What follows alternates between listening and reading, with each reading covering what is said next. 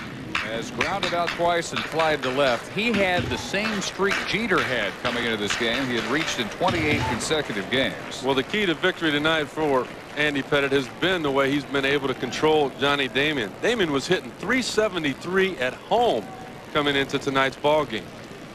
Carlos Beltran has come out to pinch hit as Damon keeps his streak alive. 29 games in a row he's on, and it is a leadoff double here in the 8th inning.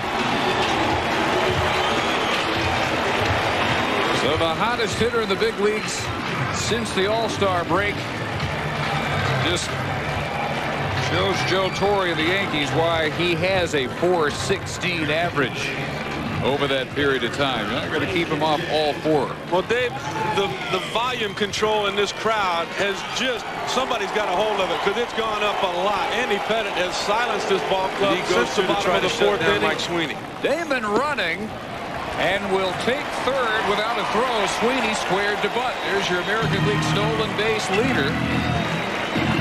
And now at third, where he can score on a sacrifice fly by Sweeney. What a jump he had on Nelson. And look at Sweeney. Sweeney recognized that, and he simply turned around as if to fake a bunt, take the pitch, go ahead and let Damon get to third base with only one out. Maybe we can get one run closer without a hit.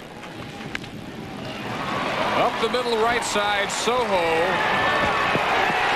Safe at first as Martinez can't make the scoop. Damon scores to make it 4-3.